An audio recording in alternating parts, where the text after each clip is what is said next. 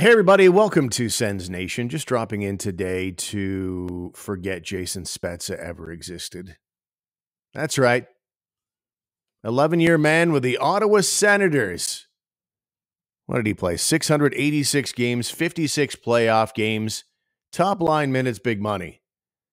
Toronto, he played 3 years there, 183 games, 17 playoff games. Depth player, playing for minimum wage.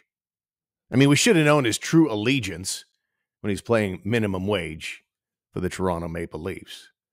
Should have known his true allegiance when he said he'd retire rather than allow himself to be claimed off waivers from some other team. We should have known all these things.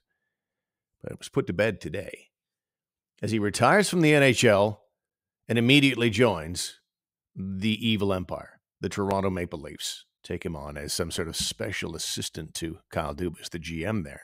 This mucks up everything when you think about it. I even think about that Spezza deal as one of the great trades in Sens history. No, I can't even think that way. It's clearly Erik Karlsson. Zdeno Chara did his bit to muck up that great trade with the Islanders. If you remember, Alexei Yashin was here. And being a bit of a malcontent, not going to lie. And the Sens finally traded Alexei Yashin, who's probably a bit underrated as a Senator. Let's be honest. Most people think negatively about Alexei Yashin. He's still one of your top 5 guys in NHL history for the Sens. Guy is the only Hart Trophy candidate the club has ever had. But we're all getting sick of his act. So they trade him to the Islanders. In return, they get Zdeno Chara, and they get the second overall draft pick from 2001, and that would be Jason Spezza. We all go, what a trade. What a slam dunk. And it still is a great trade, don't get me wrong. But this takes the edge off it. Zdeno Chara running screaming from town in 2006 to join the Boston Bruins as a free agent. That was disconcerting, but the trade still was pretty good. And now Spezza goes over to the evil empire.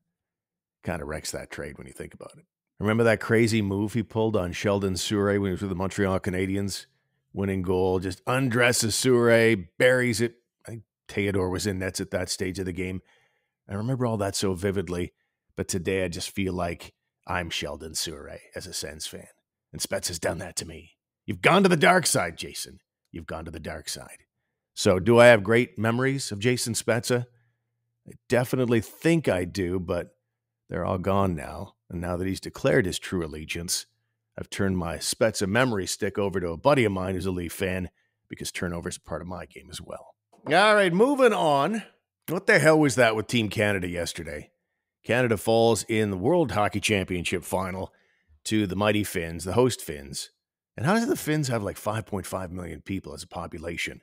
And somehow, some way, they're your defending, reigning Olympic champions and World Hockey champions. Like, that makes no sense. What do we have, 35 million in Canada? What are my stats, Canada? Get off my back. But the Finns found a way. They win 4-3 over Canada in overtime at the World Hockey Championship gold medal game. Canada has to settle for silver. That's always the thing about these international events. It's cool to get a gold, silver, and bronze, but it's the silver medalist that's really the only loser. You lose your last game. You could have won gold, but you get silver, so you lost. Meanwhile, the bronze medalists, who are, well, they're a tier below the silver medalists, and they are happy as all get out. Anyway, the refereeing was astonishingly poor. I'm not one to complain about the reffing. No, wait, yeah, I kind of am. But that was uniquely bad. Can we agree on that? First, you had Cole Sillinger. As the Canadians led 1-0, Cole Sillinger lifts a guy's stick, and it's his own stick that hits himself in the face. So I think they got a 2-minute minor. They get a 2-minute minor for high sticking, and because it was a minor, it wasn't something they could review in international hockey rules. Okay. And then later, that incredible play in overtime, Thomas Chabot, he probably shouldn't have had his stick blade in and around the Finn player's skates. That's definitely an error, but what a dive. Oh my God. The Finnish player dives, and then that sets up a power play, and then the Finns win it in OT. Very frustrating stuff. It's funny how a lot of years I don't care about the World Hockey Championship, but when Canada's in the gold medal game, it's always kind of interesting. Last year was amazing with Connor Brown setting up Nick Paul for the game winner to win it all in OT against those same Finns.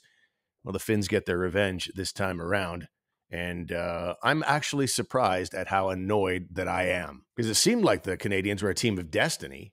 The way they finished off that quarterfinal, Drake Batherson scoring in overtime, and just like the gold medal game, Canadians were down 3-1 very late and miraculously end up tying and then winning, but gold medal game, it didn't go their way. So the long and short of it today is that I'm angry at everything. I'm angry about Jason Spezza, and I'm angry about Team Canada losing in the gold medal game in such an obnoxious way. So I just thought I'd check in with you and see how you're making out with all of it. Don't forget to drop us a note anytime you like. If you have any feedback, sensnationhockey@outlook.com. The website is sensnationhockey.com. We invite you to listen to our podcast with myself and the coach, Greg Kennedy. And that's all I got for today. We'll talk to you next time.